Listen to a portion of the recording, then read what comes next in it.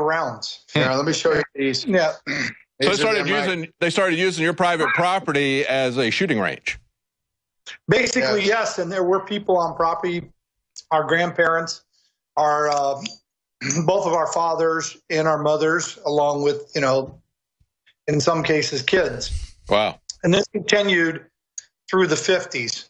The big problem started in 1951 with the first above-ground nuclear test, a test they did not even inform our family of.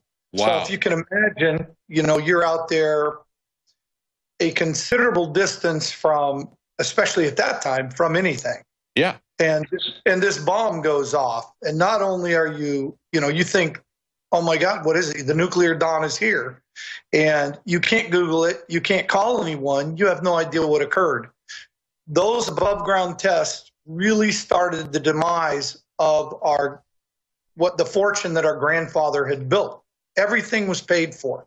The mill was paid for. His equipment was paid for. He didn't know anybody. And he was making really good money at the time. Let me ask you about health effects, because a lot of people are concerned about the long-term health effects of the nuclear radiation that was carried by the wind. Of course, the military exposed soldiers to these above-ground nuclear tests. Were there any effects in your family? Yeah, yes, there was. Some of that, and I'm going to hold this up, and I hope you can get it. If not, we can tell you where to find it.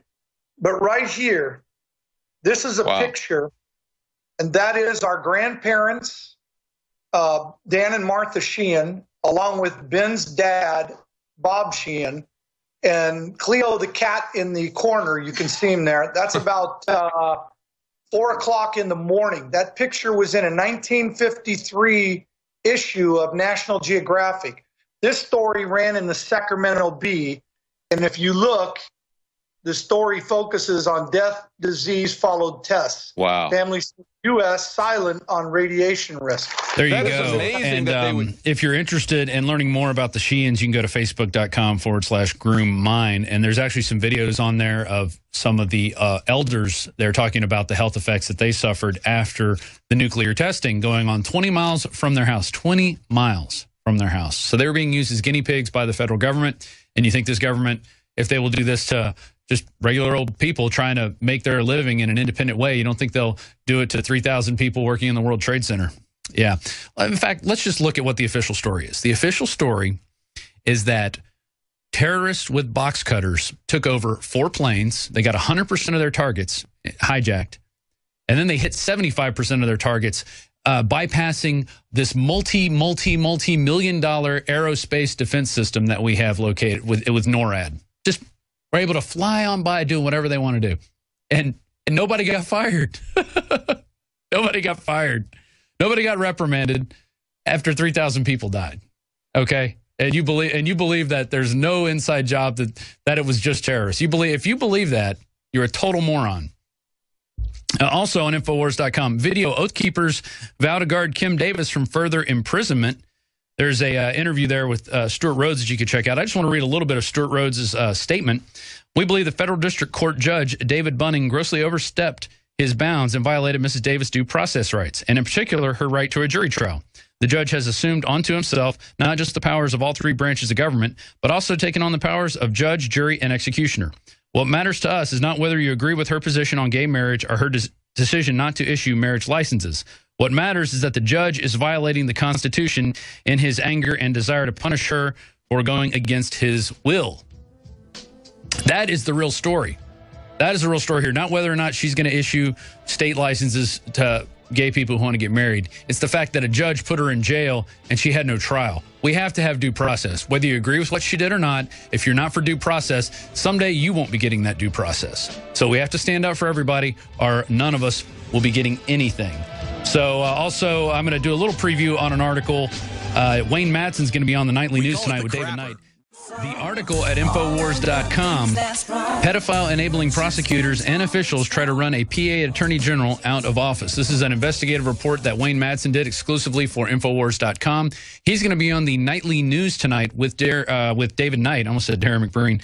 With David Knight talking about how this ties into the Sandusky issue. If you don't know, Penn State was where Jerry Sandusky was raping little boys in the shower, and he's now in jail for it. Now I want to jump to the 28 pages piece that Darren McBreen put together. And this is one of the big smoking guns out there right now. So I think we're going to go straight to break from this. When we come back, we're going to have Tony Rook, who's actually putting together a film where he stood up against the BBC and what he believes is their 9/11 cover-up. I believe it too. So let's roll the 28 pages. Rand Paul has joined the fight to get the federal government to release the missing 28 pages of the official 9/11 Commission report. And that was blocked and kept secret by the Bush administration. And that's because they know full well that the documents will prove once and for all that the Saudi Arabian government was directly involved in the attacks on September 11th. So very embarrassing, not to mention treasonous by George Bush and Dick Cheney, who are both implicated here in a massive cover-up. And remember, it was George W. Bush himself, the hypocrite, who had this to say about anyone harboring terrorists. Every nation in every region now has a decision to make.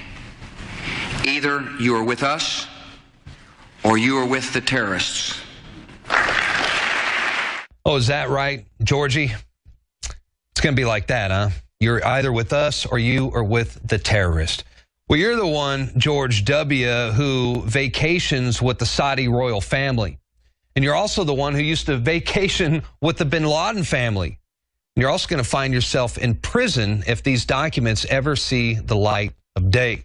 This is sort of shocking when you read it. As I read it, and we all had our own experience, I had to stop every couple pages and just sort of absorb and try to rearrange my understanding of history for the past 13 years and the years leading up to that.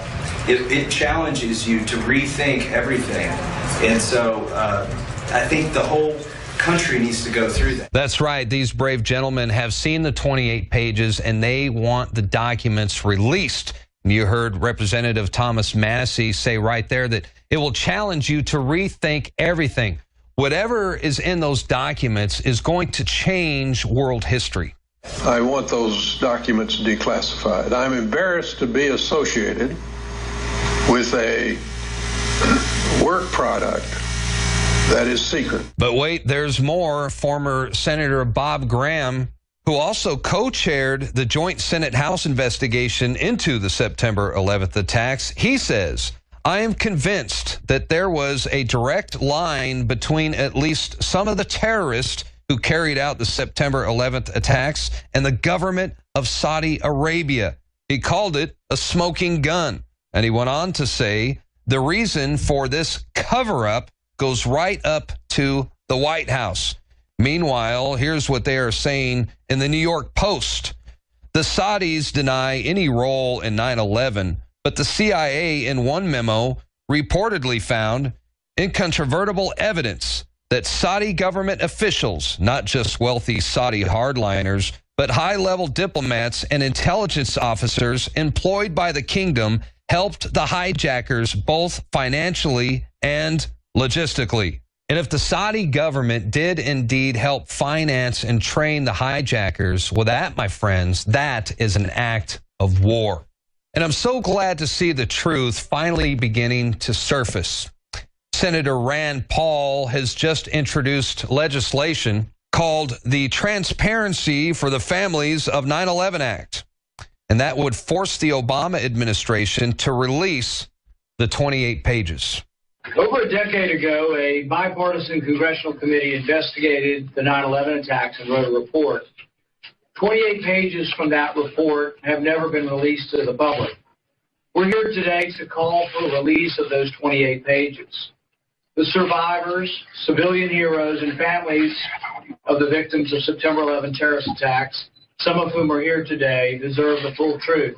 We cannot let page after page of blanked out documents be obscured behind a veil, leading these families to wonder if there is additional information surrounding these horrible acts. So there you have it. Rand Paul thinks that we all have the right and that the 9/11 victims' families have the right to see what's in those documents, no matter how embarrassing or how incriminating it might be to George W. Bush.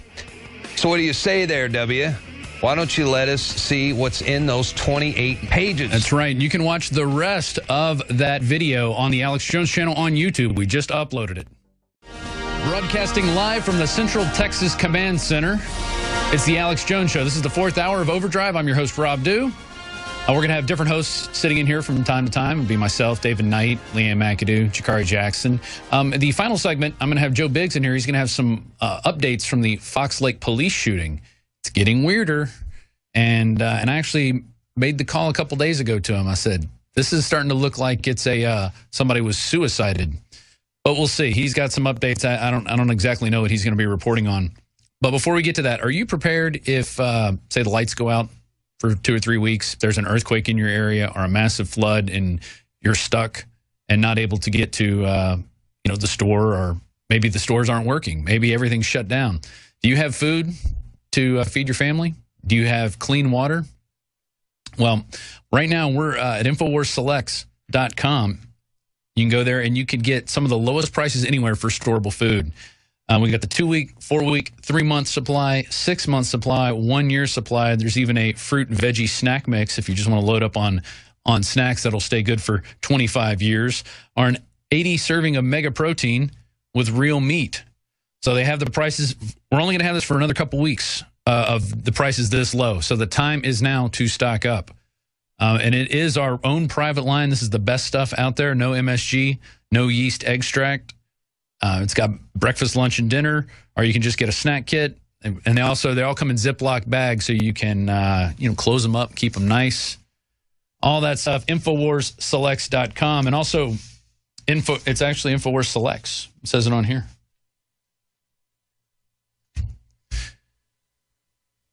It could be InfoWars Select. The beatings will begin until morale approves. Anyway, we also have a new shipment of Brain Force in, and Alex has been taking this. He's definitely sharper in the mornings. He's cut out his coffee intake. I have yet to take it on a regular basis. I did take it for a couple days, and then we ran out of it, and I was taking one of the bottles that was open here. And now that it's back, I think I'm going to get my hands on a couple bottles and try it out. But let me read to you some of the reviews from people who have been taking it. This is from Lydia, the energy seeker in the UK. I take 1 to 2 tablets a day and find the clarity of thinking has increased massively. She gave it 5 stars. And then we have Blue in Gainesville, Florida. At first, I was skeptical because I did not notice or feel an immediate difference. After 3 weeks of daily use, however, I started to feel razor sharp in the afternoons after taking Brain Force while eating lunch every day. On the days I did not take the supplement, that intensity was not there. Bottom line, this works, and I have reordered it. Also giving it 5 stars. Check it out for yourself at InfoWarsLife.com. It's Brain Force. We just got a new shipment in, so get yours today. Now I want to bring on my guest. He is famous for a couple years ago winning a lawsuit against the BBC for daring to call them terrorists and not wanting to pay his TV license. He didn't want to pay them their due diligence. Everybody in the UK has to pay a TV license fee, and he said, nope, I'm not going to do it. Here's an article from the Daily Mail from back in 2013, February. TV license evader refused to pay because BBC covered up the facts about 9/11 and claimed tower fell 20 minutes before it did. Here's another one. BBC foreknowledge of 9/11 collapse of WTC Building 7. British man won lawsuit against BBC for 9/11 cover-up. We have the man now who's actually working on a film on this. It'll be released in just a couple months. It's called Incontrovertible. My guest is Tony Rook. Tony, how are you doing today? I'm okay, Rob. How are you doing, man? I'm doing great. Of course, it's sad that we have to bring this up every year and talk about 9/11 because people refuse to get off their keisters and demand that the government tell us the truth. But it's good to see people worldwide are fighting for this. What first got you into wanting to explain this? Was it just the 130 pounds that they wanted you to pay? No. I mean, originally I saw a video by a guy called Mike Rupert, who was a Los Angeles detective, and he was complaining about the importing of drugs by the CIA. Mm-hmm.